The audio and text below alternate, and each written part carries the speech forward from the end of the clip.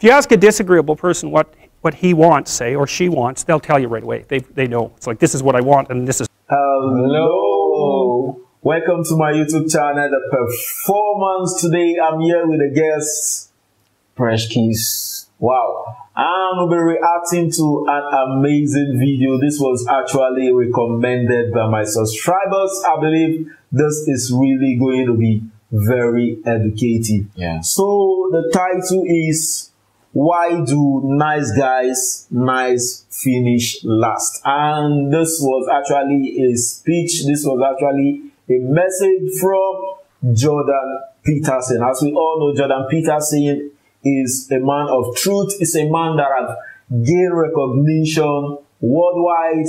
You can testify if you check his YouTube channel. You can tell he has more than 150 million views and more than 1 million subscribers. I believe we can really learn from this video. Yeah. So let's start with the video.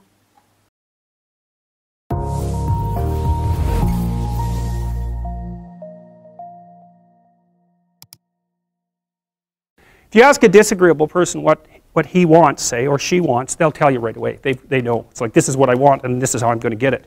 But agreeable people, especially if they're really agreeable, are so agreeable that they often don't even know what they want, because they're so accustomed to living for other people and to finding out what other people want and to trying to make them comfortable and so forth, that it's harder for them to find a sense of their own desires as they move through life.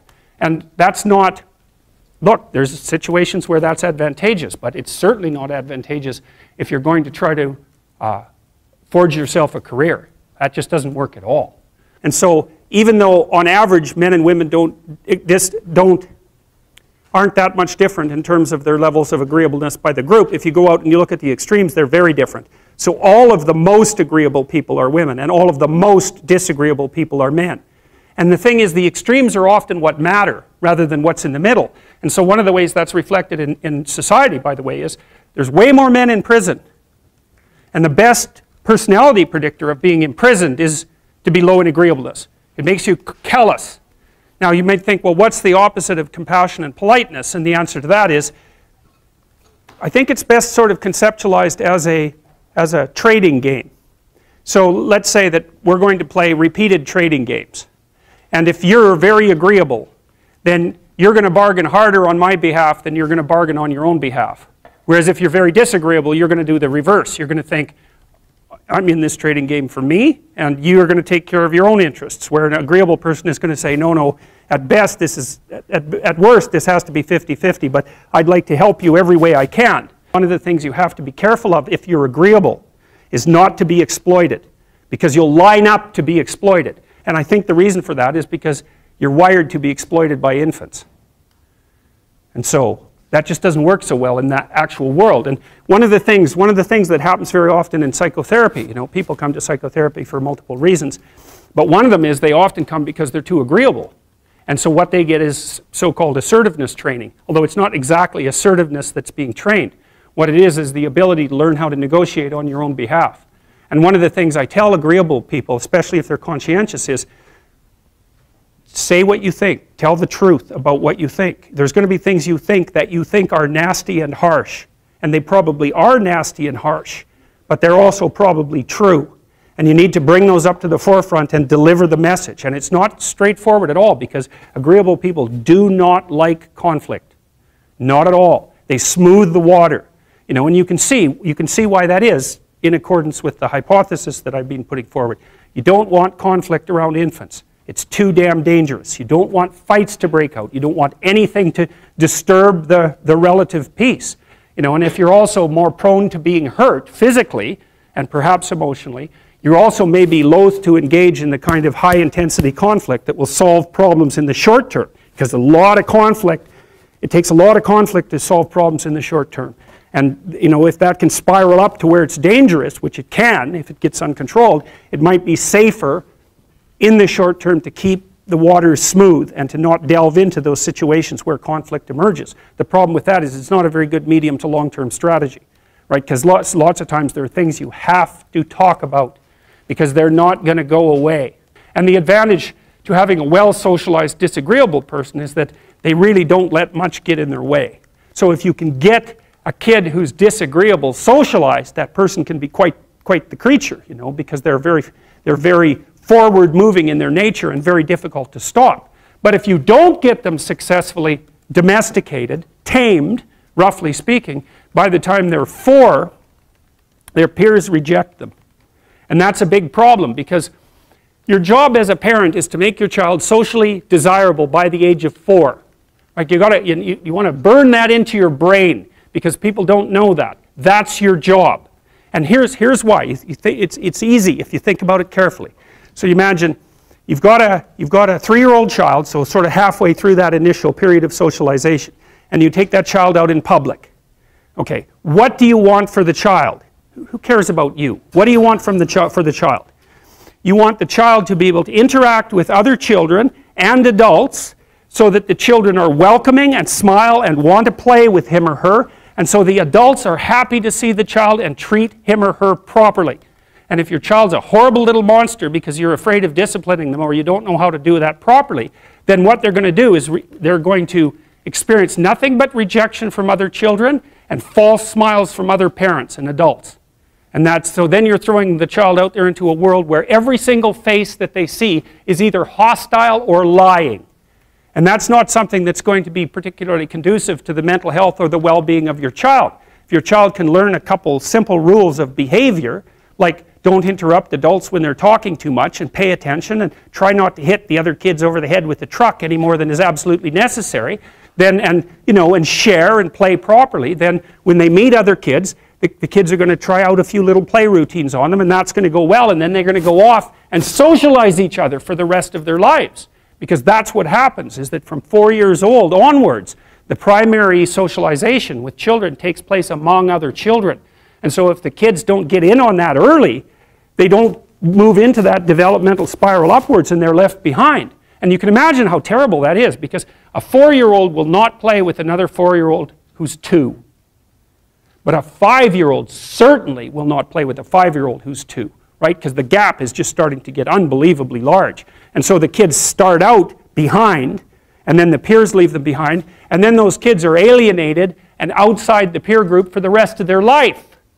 Well, those are the ones that grow up to be long-term antisocial, right? They're already aggressive. It doesn't dip down. Now, what happens to normal boys, roughly speaking?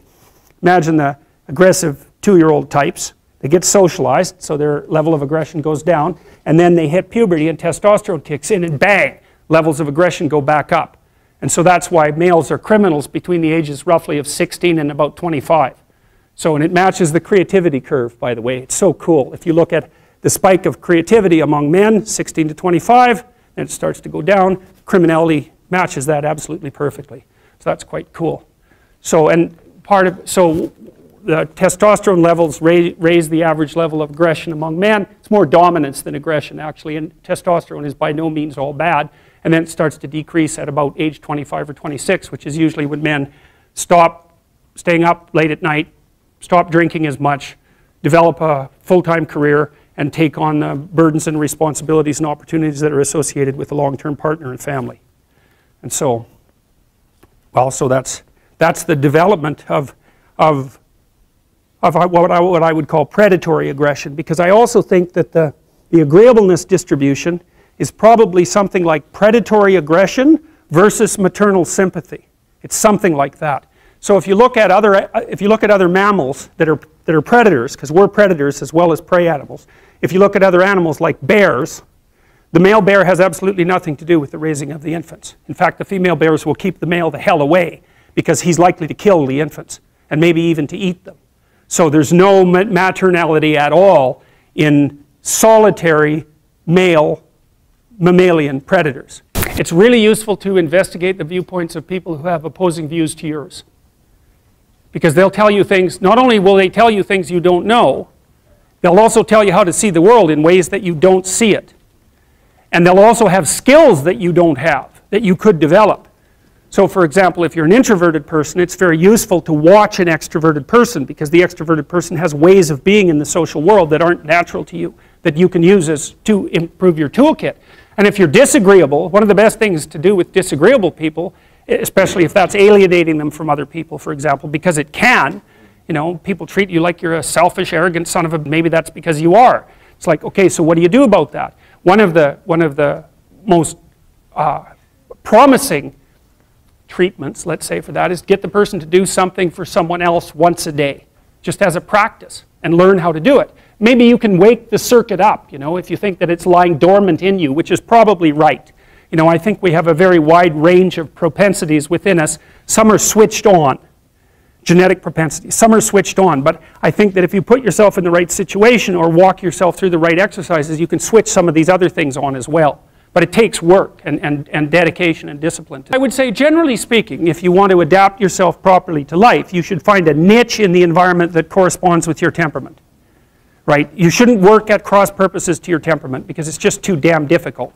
But having done that, then you should work on developing the skills and viewpoints that exist in the space opposite to your personality, because that's where you're fundamentally underdeveloped. And that way I think you can extend out your temperamental capability across a wider range. And to me that's roughly equivalent as bringing a richer toolkit to each situation. You know, so if you're hyper extroverted, you should probably learn to shut up at parties now and then and listen just to see what's going on, to see if you can manage it, you know. And if you're introverted, well then you should learn how to speak in public and to learn how to go to parties without hiding in the corner and saying nothing to anyone. You know, and if you're agreeable, then you need to learn how to be disagreeable so people can't push you around. And if you're disagreeable, you need to learn how to be agreeable so that you're not an evil son of a bitch.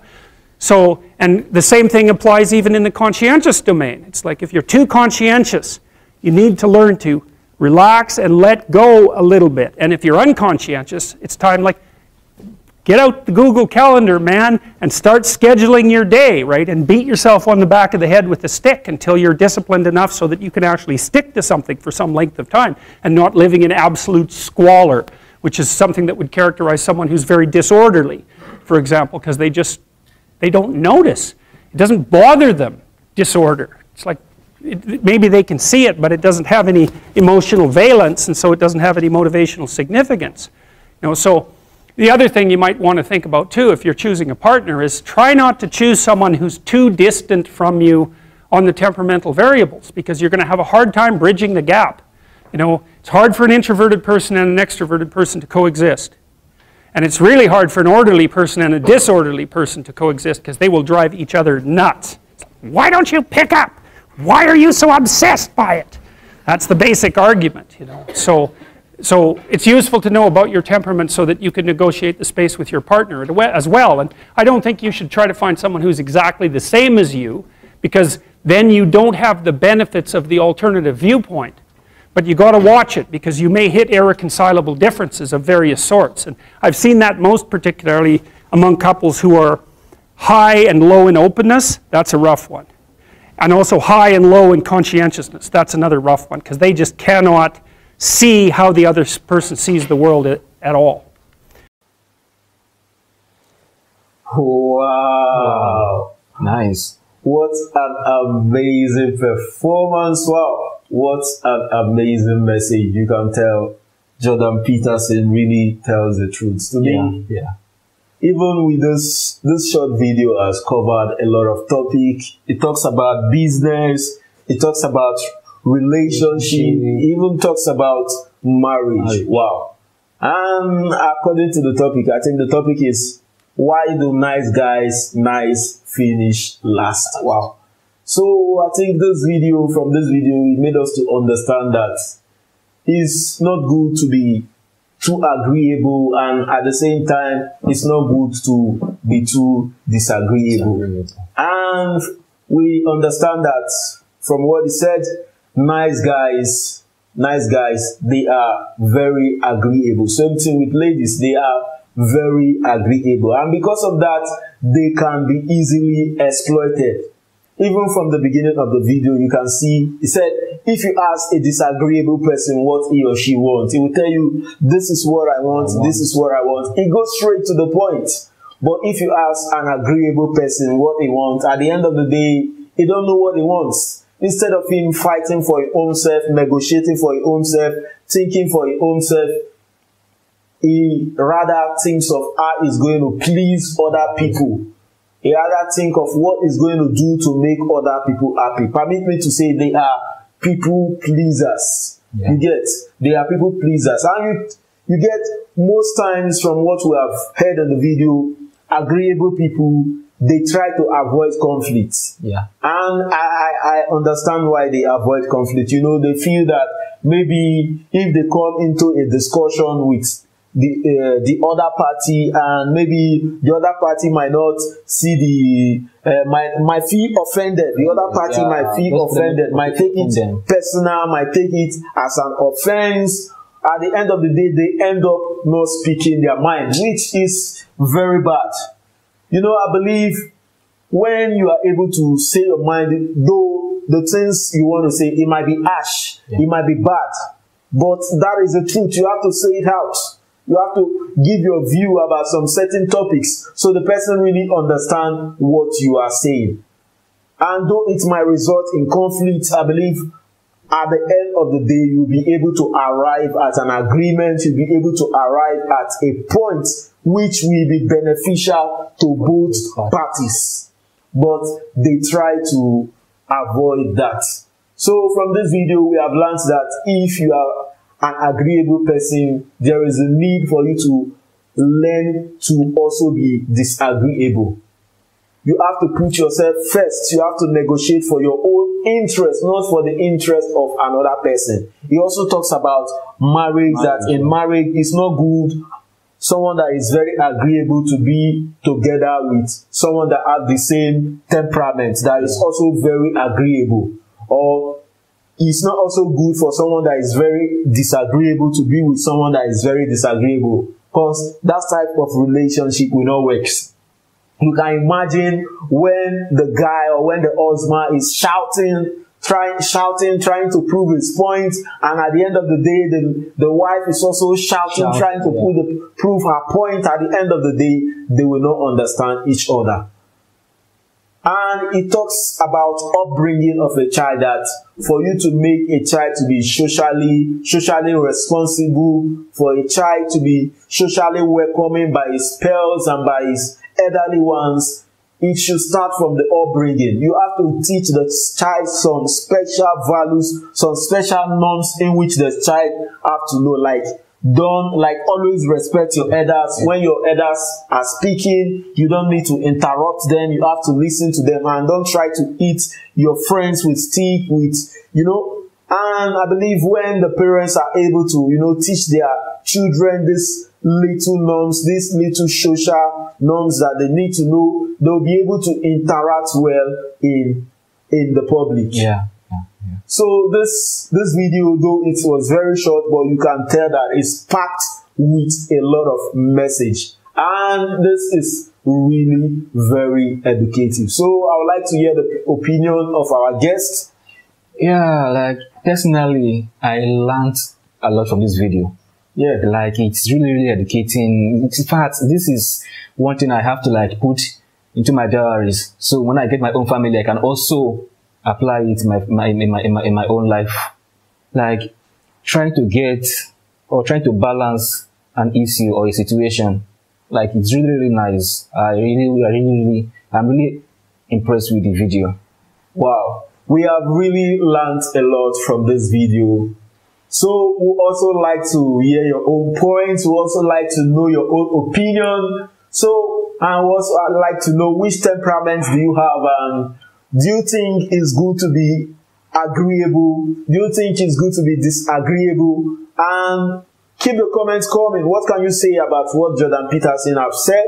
So don't forget, click on the subscribe button, click on the like button. Do have a nice day. Love you. Bye.